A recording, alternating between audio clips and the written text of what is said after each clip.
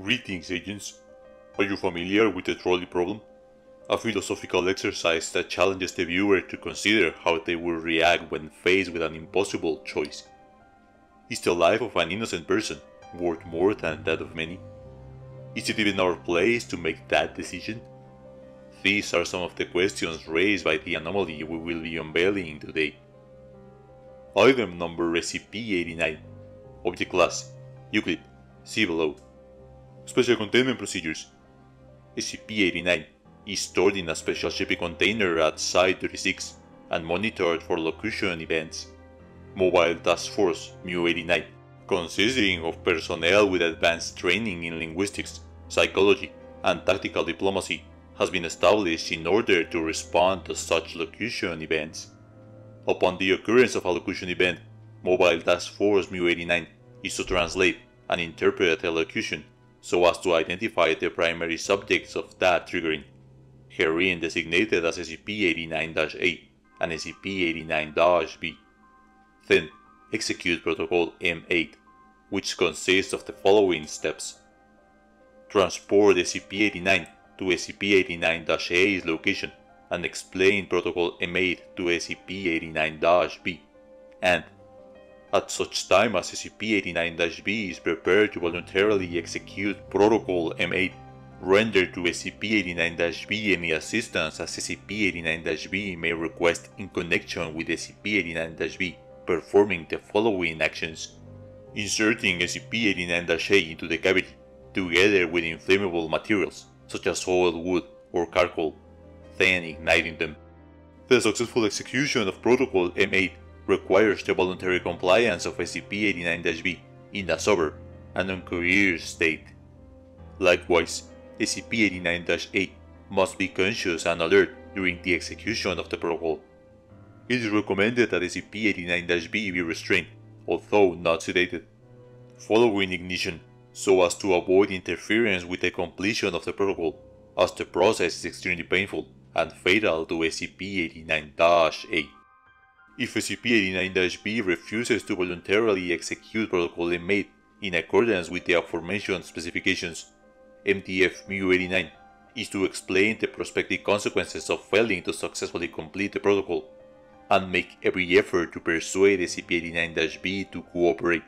If MTF-Mu-89's best efforts to so persuade SCP-089-B are unsuccessful, SCP-089 is to be redesignated as Keter Class, and Protocol M9 is to be executed.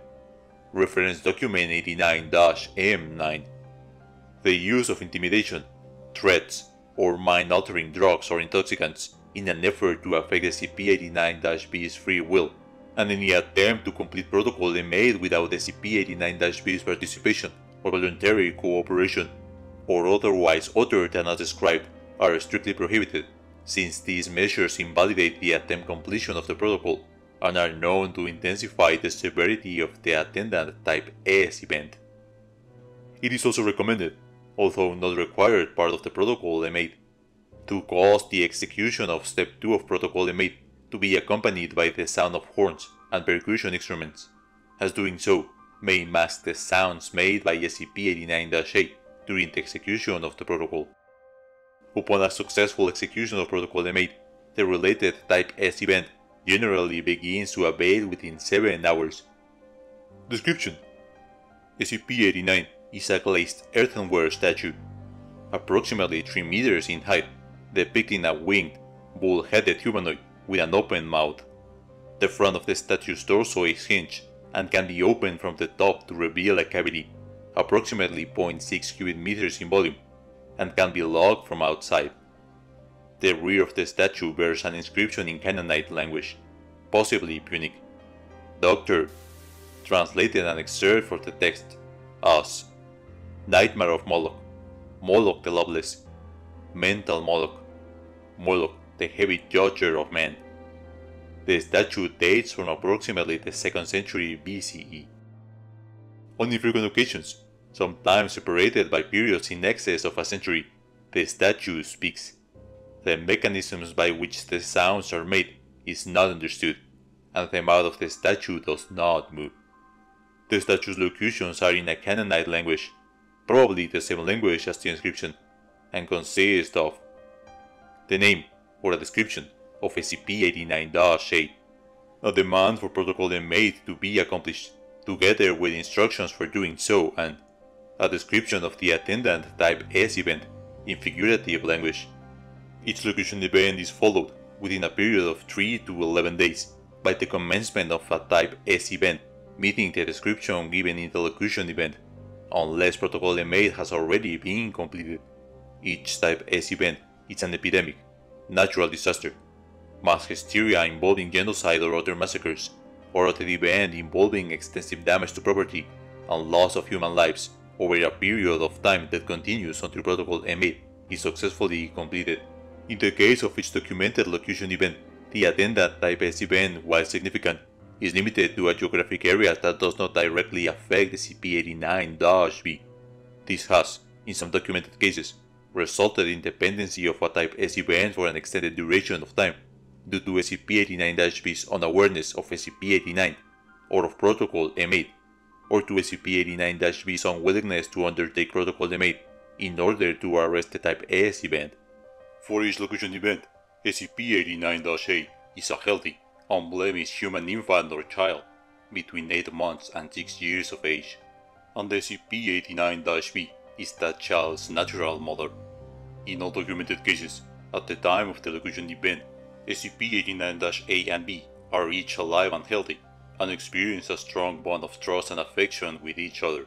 Following SCP-089-B's placement of SCP-089-A in the cavity and the ignition of the inflammable materials, SCP-089-A will burn and be destroyed over a period of 2 to 5 hours. Addendum 1. Memo to file from Dr. Garcia. While the role of SCP-089 in actually causing type S events is unclear, experience has demonstrated that the prompt and precise application of Protocol M8 is effective in limiting the damage that they do. Dr. Patel has speculated that SCP-089 does not cause type S events, but merely anticipates them and provides a means to mitigate their effects.